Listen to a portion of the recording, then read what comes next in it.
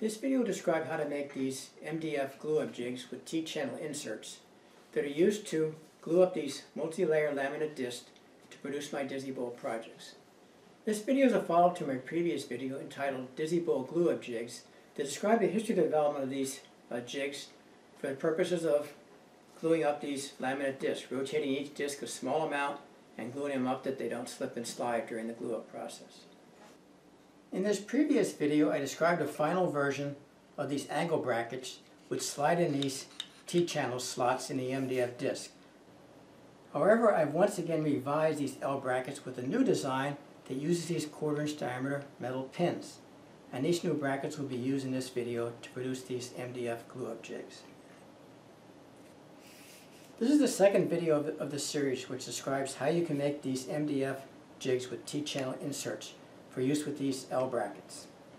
A third video will follow this video describing how I made these L brackets with round metal pins that slide into T-channel slots using my metal mini mill. A fourth and final video will demonstrate how these jigs are used to glue up the laminate discs for the production of the Dizzy Bowl projects. I will also demonstrate how these same jigs can be used to glue up multiple layers of segmented discs for segmented disc projects. The glue-up jig for this project are made from 3/4" round MDF disc with slots dado into the surface for the insertion of aluminum T-channel inserts. I made 3 sizes of disc to enable the gluing up of laminate disc from 2 inches in diameter up to 10 inches in diameter. I've now revised these jigs by allowing the aluminum T-channel to overhang the MDF disc by about 1 inch on each side. This modification enables the gluing up of laminate disc to the full diameter of the MDF disc by enabling the thumb screws to engage the T-channel on the outside edge of the board. I will be making a multiple 6-inch, 8-inch, and 10-inch MDF disc for this video. I use more than one jig because I am routinely gluing up more than one set of discs at a time. While one set of discs is setting up with glue, I will be setting up a second and third set of discs. By the time the third set has set up, I can then go back to the first set and add additional discs. It just saves time. I began the process of making these jigs by cutting up a sheet of 3/4" MDF into multiple 6-inch, 8-inch, and 10-inch squared boards. I will next take these MDF boards and dado in slots to accept the aluminum T-channel on my routing table.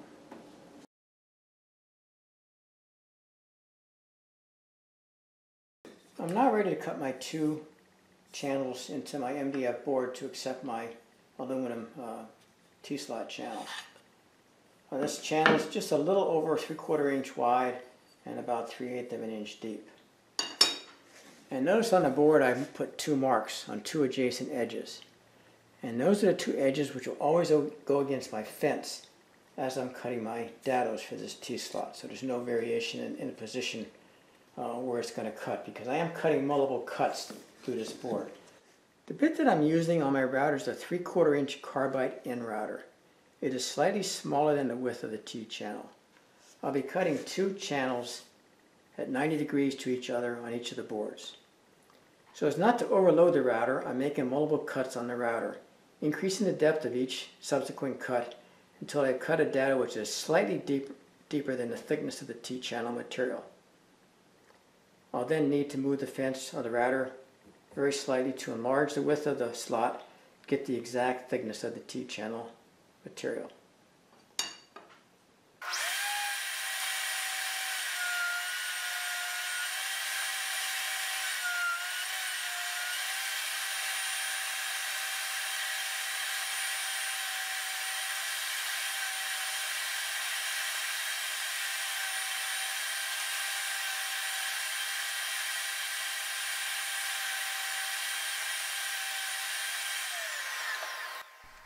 Here I'm raising the height of the router bit to cut a deeper dado.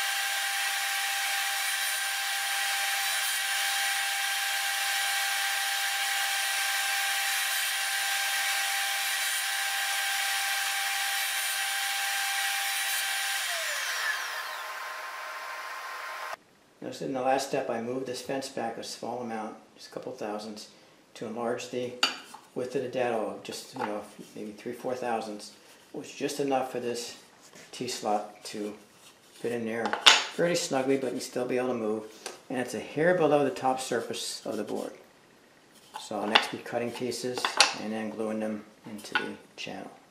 So let me go and cut the other boards.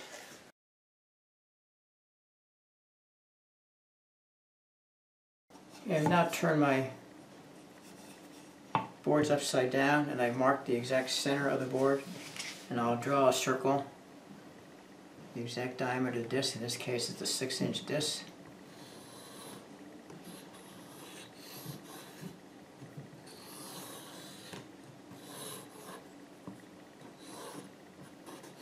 And then I'll take these discs to my scroll saw and cut them just outside the line, and then I'll sand to the line.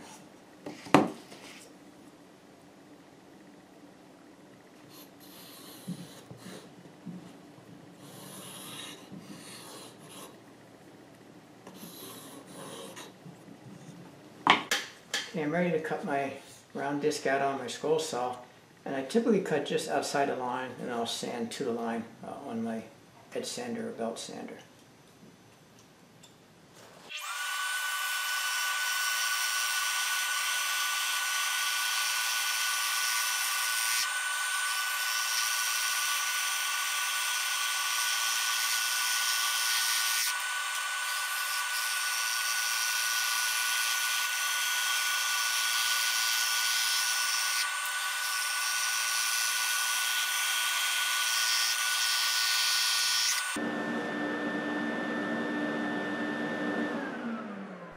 I'll next go ahead and cut out all the remaining discs round.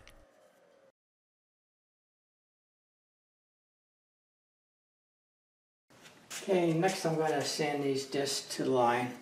I prefer to use my edge sander. I could also use a disc sander, but the edge sander is a little bit faster.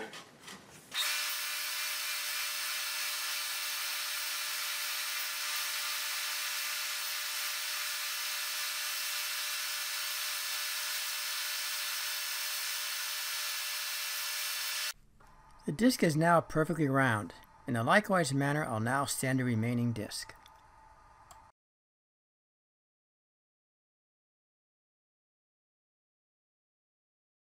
Okay, I'm now ready to cut my T-slot channels to fit in these pieces. And I want it to overhang each of the discs by an inch. So my disc is 6 inches. I need one piece 8 inches. And these two pieces will be 3.5 inches. So I need one 8-inch and two 3.5 for each of my 6-inch discs. So let me go cut those on my saw.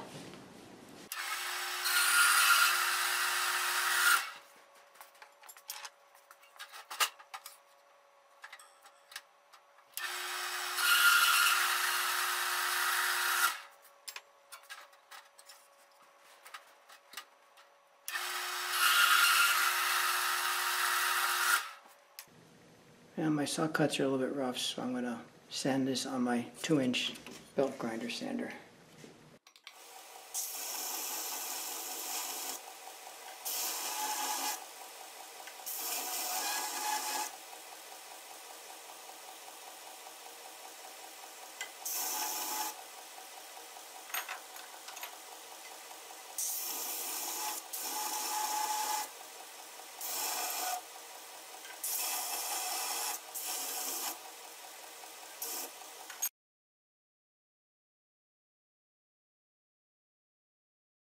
So I have all my disc with the dados all cut, and I have all my T-channels cut to the right length.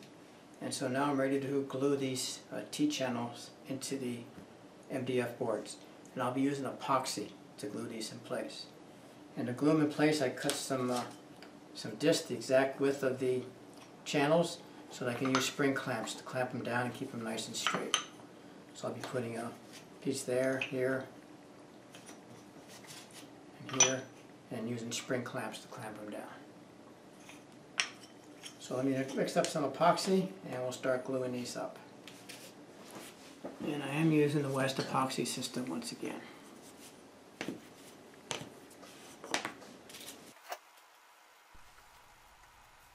The epoxy is soaking into the dado on the MDF boards, so I'm applying a liberal coat of the epoxy to the dado surface.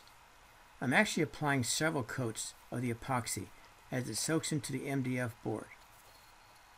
I'm also applying epoxy to the edges of the dado, where the sides of the T-slide channel will be in contact with this surface.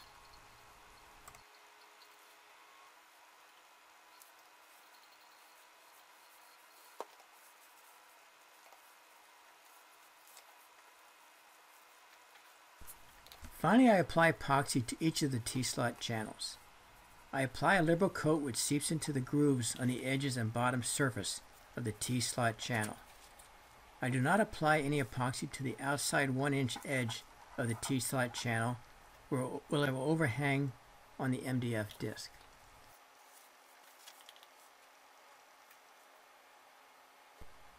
I lightly press the T-channel slots in place and then use a clean rag to wipe off the excess glue that seeps out. I next attach the 3/4 inch wide wood strips over the T-slot channel, using care so that these wood strips only come in contact with the T-slot channel and not the MDF disc. I then clamp the T-slot channels in place with a spring clamp. I use the same process to glue up the remaining T-slot channels in the remaining disc.